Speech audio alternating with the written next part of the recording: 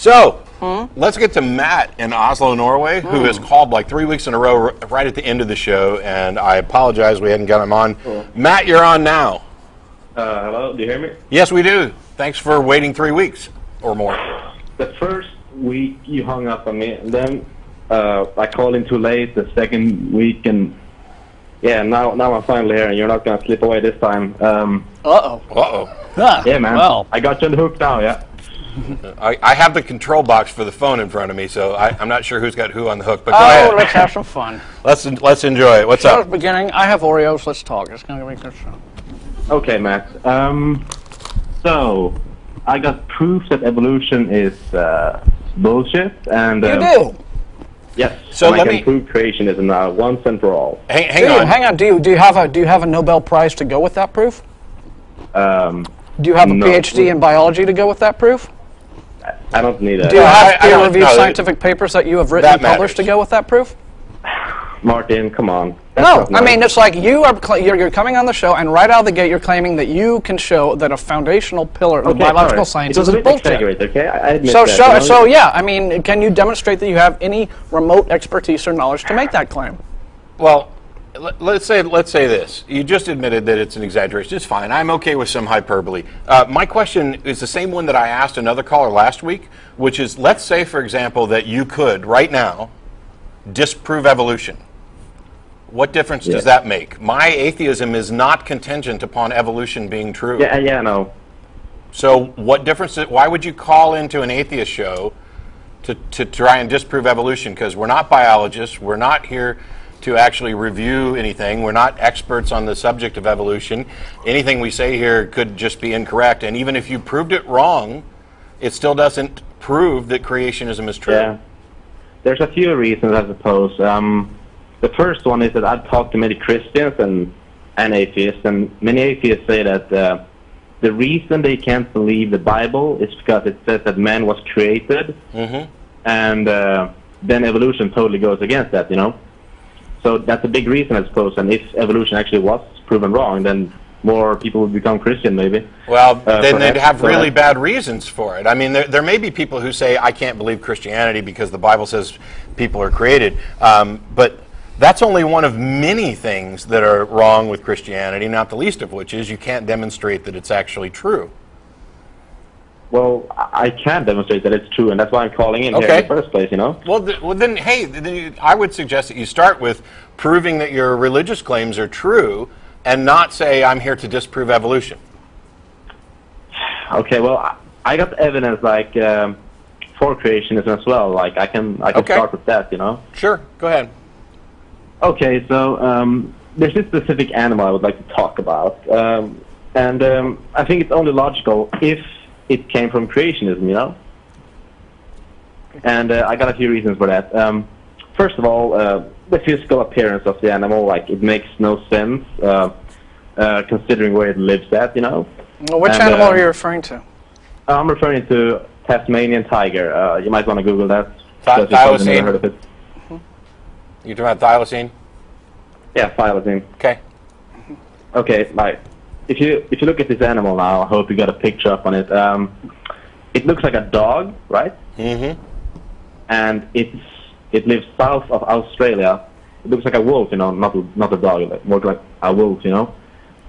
Like, and while at the same time, it looks like a tiger, you know. Mm-hmm. Because of the stripes. Now, this would only make sense in the regard that, you know, because, you know, it has no reason to look like a wolf, you know, because, you know, it's in Australia, you know, there's no native animals there that look like wolves, you know.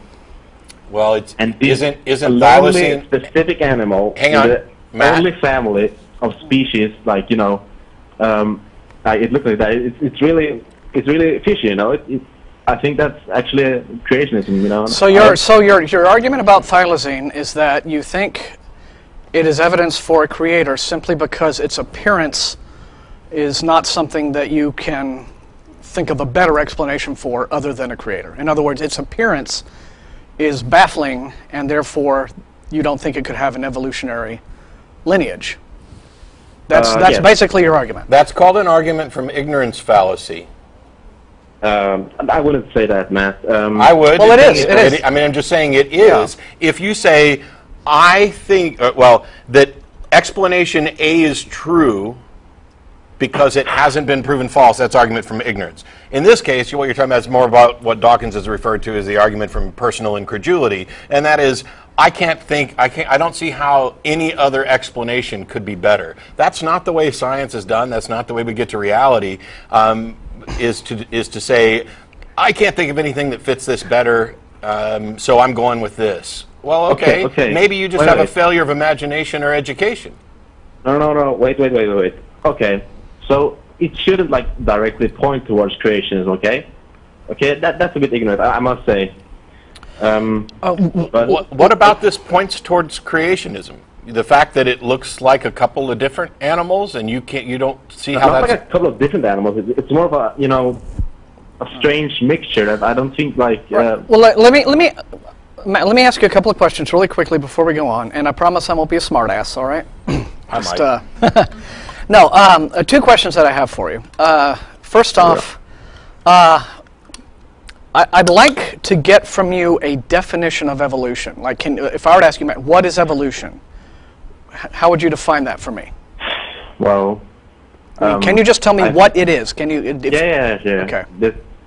I think evolution is like the theory, because I don't think it's real science.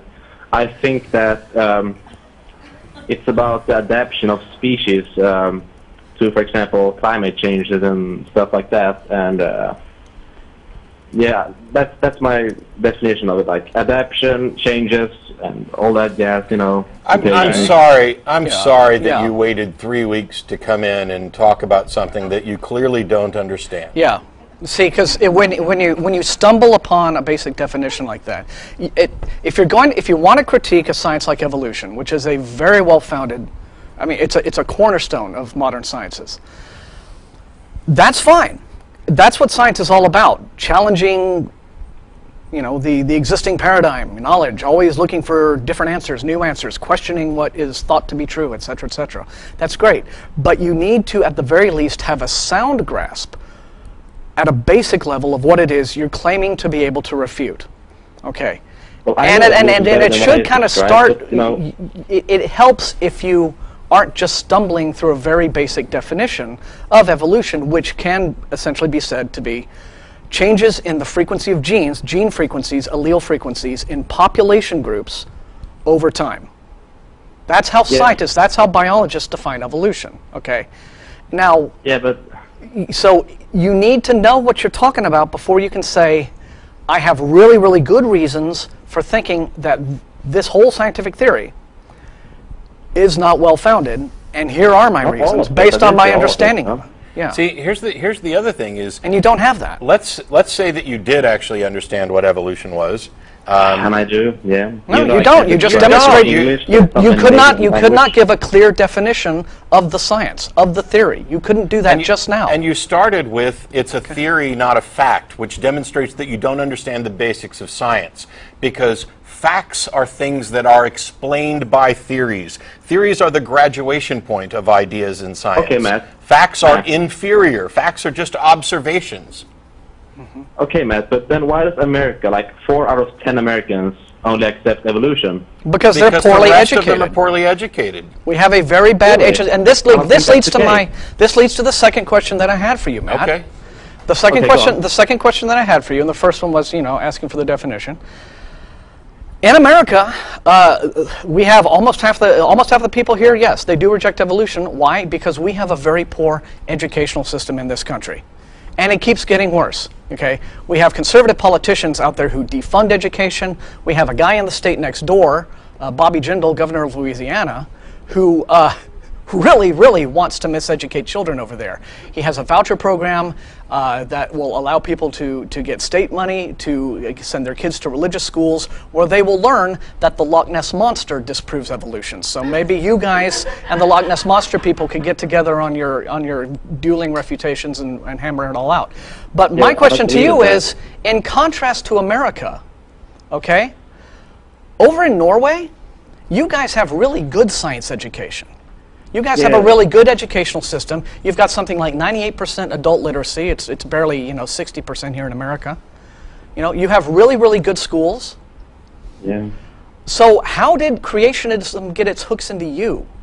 Well, right? I mean, why would somebody from a culture like yours accept something as completely cockamamie as creationism when you have had access to a much, much better science education than just about any American in a public school over here? Well, I actually have some doubts about my own beliefs right now. Like, I recently got that. Actually, there's not, like, there are other creationists as well in Norway. Like, I'm not the only one, even if you make it sound like that. And no, but what I'm saying is, in America, at least people have the excuse of having bad schools and a heavily religious culture to influence them away from getting a sound science education. You don't really have that excuse over in Norway. So I'm just curious why this was more attractive to you than being able to learn the facts, which you're able to do in Norway. You have with the good schools and the good education that you have. I think he anyone can learn already. the facts by Googling it, you know? I think he already told us why it's more attractive to him. He looks at something like the thylacine. He doesn't understand evolution, and Not only that, no. I also listen to Kent Hovind and Eric Hovind and Paul Taylor. And, I haven't finished talking. I'm sure you've been influenced by a bunch of buffoons who don't understand science. A bunch of people who are polluting this. So basically what you're saying is the idiots from America that have been poisoning the mind of our people have made their way to Norway. I understand. You've already explained you don't understand evolution, and you look at something like thylacine, and without even bothering to investigate it, you take a cursory glance at it and say, creationism explains this better than my lack of understanding of evolution. You know what? You know why creationism seems to explain it better, even though it doesn't explain a thing? It's because magic works as an explanation for anything. It doesn't actually explain a thing. In order to explain something, we tend to explain things in terms of other things that we already understand. Creationism is an attempt to explain the mystery of the diversity of life by appealing to a bigger mystery. There's no explanatory power there. It is indistinguishable from its magic. And that's why, hey, I just did a coin trick for you. You don't know how I could have possibly done that with my fingers, therefore, magic explains it. Well, I'm sorry that you have a failure of imagination and a failure of investigation. Maybe you could actually go study thylacines and thylacine history. Where you've been and actually like gone out and done the research on thylacine DNA and morphology and things like that? Conversion evolution? I mean, where did you do this? Because I don't think thylacine's in Norway. Did you go to Australia? No. You don't need to like go and see them. I mean, they're extinct, by the way. Like I'm aware of that, and so are their ancestors that would offer you the evolutionary explanation that you don't seem to want to grasp. Okay, Matt, I'll admit. Okay, this is a bad example. Okay, and well, why would you? Probably okay, well, creationism. I think I'll we're agree done. on that one, but You'll agree what? I'll agree that it probably isn't creationism then, if you're going to put it like that. You know? Okay, so Right. you call up to say that you're going to disprove evolution, and then we actually explain why that's pointless, and then you tell us that you can prove creationism, and your first example is thylacine, which you now admit is a bad example. So are you done believing creationism? I mean, did you come in with like your 10th best argument? Because I'd recommend that in a short format show, you come in with your best argument. So what is your best argument for creationism? Well, it's a bit personal, you know. I don't have any empirical evidence. You know, faith is like you don't need evidence. You have faith. You believe in something, you know, just to believe it. So Yeah. I guess I don't have any, you know, real All right, evidence then. that I can provide you, but Okay. Okay, Matt. Thank you. Thanks. I hope that you realize that this lack of evidence probably means that you're believing something without a good reason. Because faith is not a pathway to truth. Faith is the excuse people give when they don't have a good reason. Now, if creationism is true, shouldn't we be able to have good reasons for it? yeah. So Well, find those good reasons and call us back. wait. I wanted to talk about something more. No. Yeah. No, we have got a other short call. show. We have an hour We've show. We got dumped more this guys to one. get on to. Talk about something more when you come back with more.